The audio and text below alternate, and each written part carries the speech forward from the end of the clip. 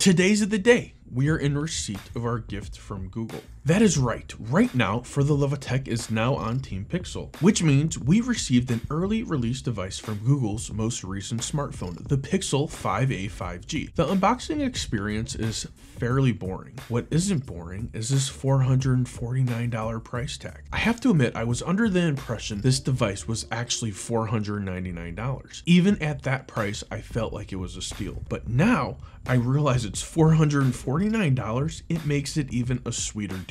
Examining the device a little closer, we can see we have all of the Pixel features that we love. We have the squared camera housing and the color power button. This little feature always helps your device stand out as a Pixel phone. The device overall build is pretty good, maybe even too good for the price. Just a couple of key features to separate it from its little brother, the Pixel 4a. The Pixel 5a 5G comes with an IP67 water resistant rating. The screen is an OLED 6.34-inch display and it looks and feels amazing. And the battery is now a 4,620 milliamp battery, sort of. They have a range on their website, battery range, but I think it's kind of weird. But either way, it works. It's still pretty decent, but let's be honest with each other. No one is here for the Google hardware, if that's even a thing. We're here for the software, for the camera, and for the user experience, for the fast, quick updates. This is where we will not be let down. This device comes loaded with Android 11. Let's move on to the camera. The Pixel has some new little features. One of my favorite is the cinematic pan, which gives some slowed down, super smooth shots. I've noticed some lag within the video, and you can see that a little bit here.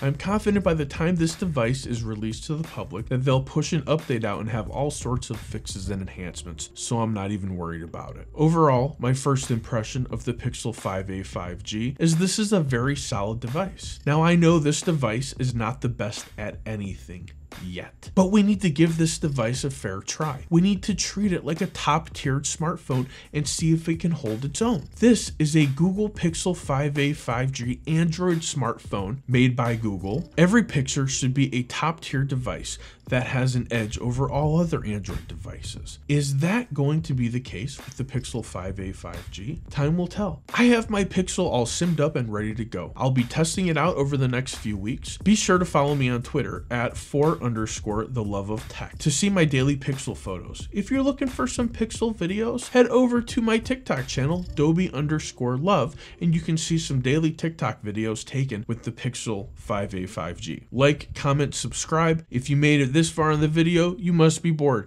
Thank you for watching. Till next time. Now get the out of my face.